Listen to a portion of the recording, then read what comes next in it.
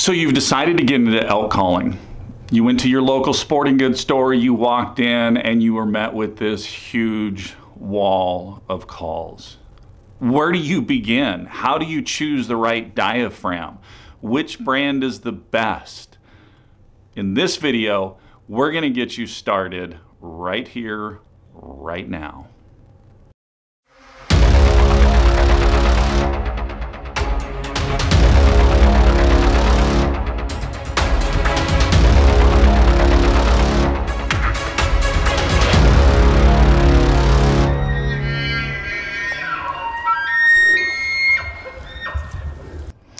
Hey everybody, Michael Batiste from the Elk Calling Academy, where we give you your blueprint for success in the elk woods.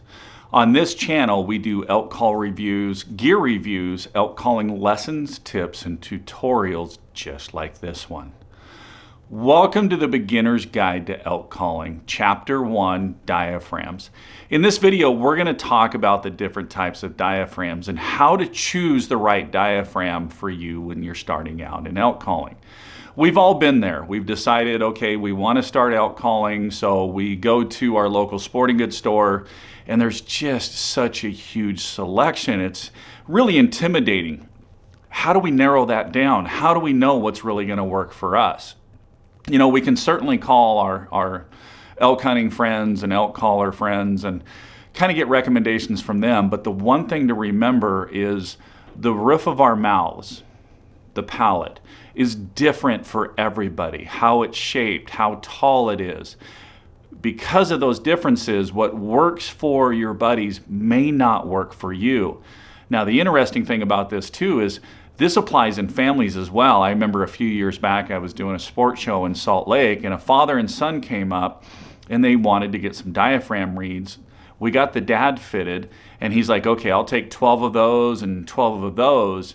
Well, the hard part is he and his son had different size pallets. In fact, the dad had a narrow size pallet and the son had a regular size. So what are the different choices in diaphragm reeds available on the market today? Well, first, let's kind of go through a progression of how diaphragm reeds for elk calling kind of developed and how they evolved over time.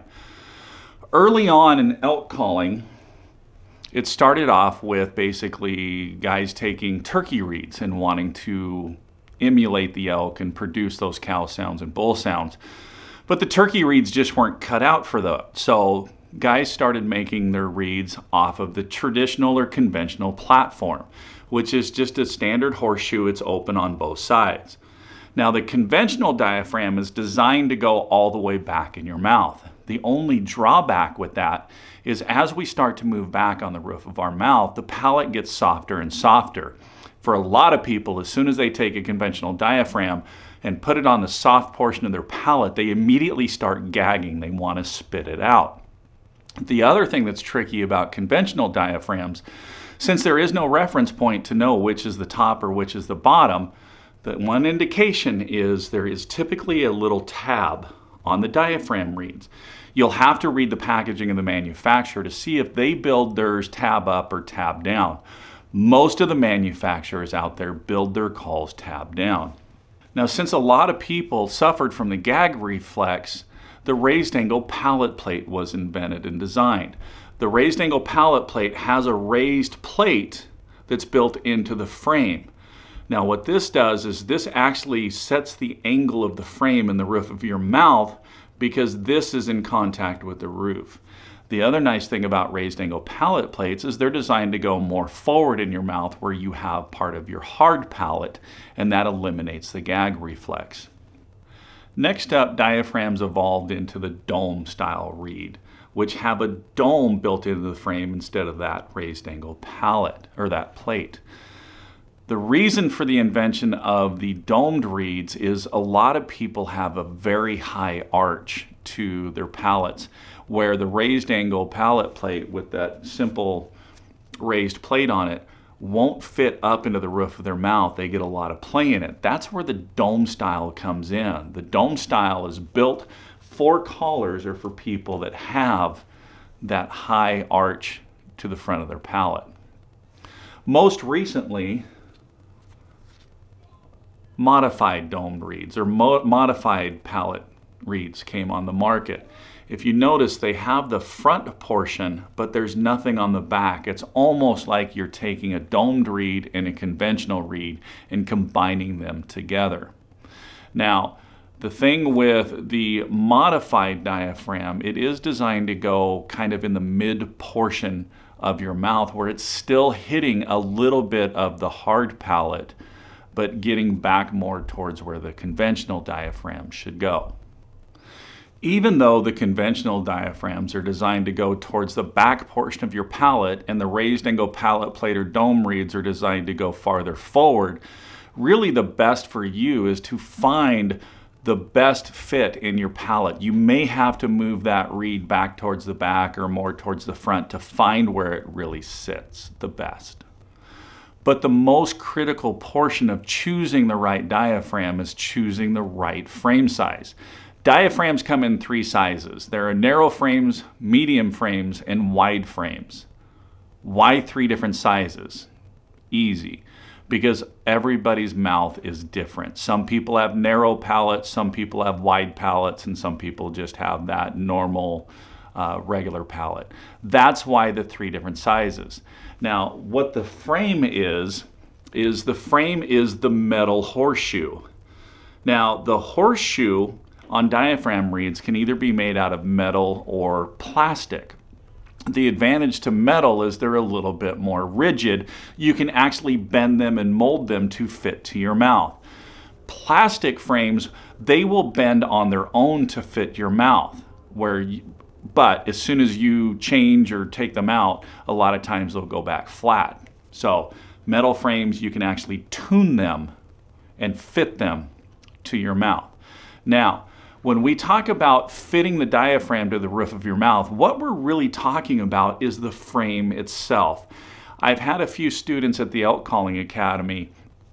They said they were struggling trying to find a diaphragm because they were trying to fit the frame and the tape both up into the palate of their mouth. That's not what we want. And in fact, we want the widest frame that we can fit up. Now, if the tape bends down, imagine my fingers are my teeth and this frame is sitting up in the palate of my mouth and the tape is kind of bent down resting on those inside of my upper teeth. That's perfectly fine. In fact, that's going to help you get a good seal, which then you can really focus and channel that air over the latex. Now let's talk about latex for a minute because there's a lot of options. There's singles, doubles, triples, 1.5s, 2.5s. What do those mean? What do those reference? Basically, those are reference the number of layers of latex that is within that reed. So a single reed is a single layer of latex. A double is 2 layers, triple is 3 layers. Same thing with the 1.5 and 2.5. That's just 1.5 layers of latex, 2.5 layers of latex. The latex is the portion within the frame. The latex is what gets us our sound. As we apply pressure with our tongue and air pressure, that latex will give us higher pressure or higher pitches the more pressure that we put on that latex. So more pressure, higher pitch, less pressure, lower pitch. So what's the best for beginners? Typically for beginners, I recommend a single reed, just a single layer of latex, kind of with a medium to light stretch. The reason is in that medium and light stretch is you get good response. It doesn't take a lot of tongue pressure and it doesn't take a lot of air pressure, so you can start getting sounds right off the get-go. So if you're new to using a diaphragm, I'm going to guarantee that as soon as you stick the reed in your mouth is really, really going to salivate. It's really going to produce a lot of saliva. This does go away after time. The more you practice on the diaphragm and the more you use it, the less saliva your mouth is going to produce. One way that you can kind of combat this at the beginning is get used to have the diaphragm in your mouth. Don't even try to make sounds. Just put the diaphragm in your mouth. You can put it right on the side in your cheek, or Move it from your cheek up to the roof of your mouth and back and forth. Just have it in your mouth for a while. Get used to it before you kind of really start making sounds. So how do you determine what size frame you need? Because the frames, small, medium, or narrow on the metal horseshoe, are just like buying a shirt. If you typically wear a medium shirt, you're not going to go into the store and go to the large rack or the small rack to buy a shirt. You're going to buy that medium. Now there's a couple of ways that you can figure out what size diaphragm reed you need. With the new year coming upon us, that means that sport shows are going to get cranked up, and a lot of these sport shows, call manufacturers will get there and be there. If you're not too shy about it, go ahead and go up and ask them to take a look at the roof of your mouth. These manufacturers will be able to look up there and they'll be able to make recommendations and tell you, you've got a narrow frame, or you've got a narrow palate, you need a narrow frame, or, you could go with a medium or a wide. They'll get you started in the right direction. From there, then you can start asking questions. I'm a beginner. What reed do you recommend? Now, if you're not comfortable going up and asking these questions at sport shows or even at your local archery shop, you do have a couple of options. Option one is you can go online to the websites of these call manufacturers and basically send them an email and say, hey, I'm a brand new caller. I've never used a diaphragm reed before. What do you recommend? These manufacturers are there to help you. Now, the other thing that I recommend, there's a lot of call manufacturers out there. Rocky Mountain Hunting Supplies and Calls, Phelps Game Calls, Shield Mountain Outdoors, Mile High Note Game Calls, Smith Game Calls, Native by Carlton. There's a lot of choices. And each call manufacturer, even though they get the latex from the same place, how they build their calls are a little bit different. What I mean by each manufacturer building their reeds differently is basically all manufacturers get their latex from the same place, from the same distributor. So they're all kind of on the level playing field with the latex. Where the differences come in is each manufacturer builds their diaphragms a little bit different. And what I mean by that is there's different thicknesses of latex, and then you can put different stretches on those. So there is a ton of different options that can be made with thicknesses of latex and stretches. By you contacting the customer support for each of these companies and saying, hey, I'm new, what do you recommend? They will be sure to steer you into a diaphragm that is really built for beginners, because each manufacturer builds calls for different levels of callers. They all know there's beginners, there's intermediates, there's advanced callers. They can even get specialty diaphragms that are focused on cow sounds, or one that's focused on bull sounds only, or an all-around call that you can do both cow vocalizations and bull vocalizations. But since you're just starting out, I recommend a single latex that's typically designed just for cow sounds. Now, even though the reed is designed just for cow sounds, that doesn't mean that you can't bugle on it. You might have a hard time at it, but I've seen some beginners excel really, really well at those really light latexes as they're learning the tongue and air pressure. In Chapter 2, we'll go into how to position the diaphragm in the roof of our mouth, how to tongue contacts it, air pressure, and everything. So right now in this one, we just want to focus on choosing the right diaphragm. A couple of other options that you can do for starting out or choosing a diaphragm is there's a couple of manufacturers out there that make multi-packs, which means there's multiple reeds in the pack. Within that multi-pack, you typically have a narrow frame, one or two medium frames, and a wide frame. So now you can get that multi-pack and play with the different reeds to see how each one fits. So another option that you can do is just get a single reed to start with. I recommend getting a medium framed reed. So when you're contacting these manufacturers, ask them if they manufacture medium framed reeds. What you'll do with that medium frame is as soon as you put it up in the palate of your mouth and you move it kind of forward and back and get it seated well, pay attention to how it fits. If it fits good, if it feels good, then you're a medium frame. If it feels big, then you probably need to switch down to the narrow frame, and vice versa. If that medium feels small, then you need to switch to a wide frame.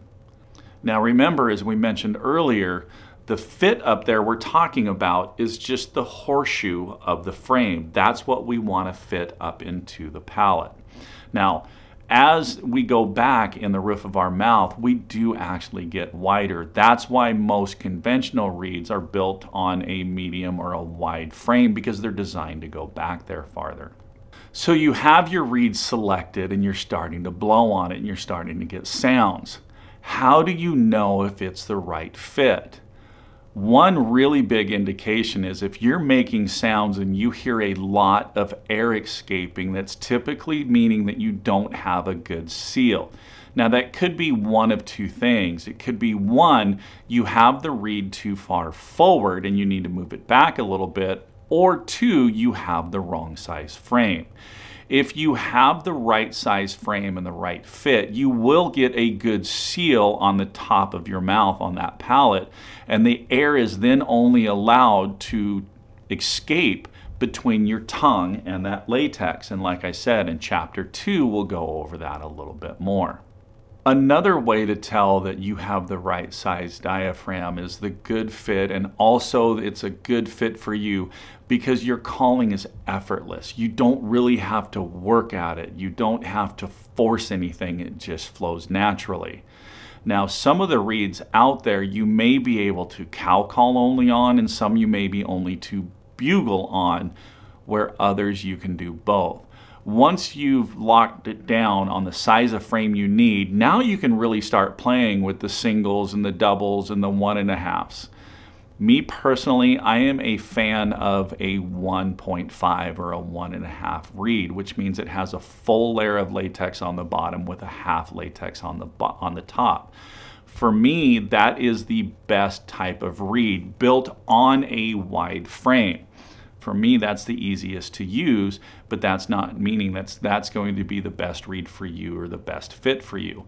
Now, once you have that good fit, here's an example of what I mean, that calling is just easy and effortless.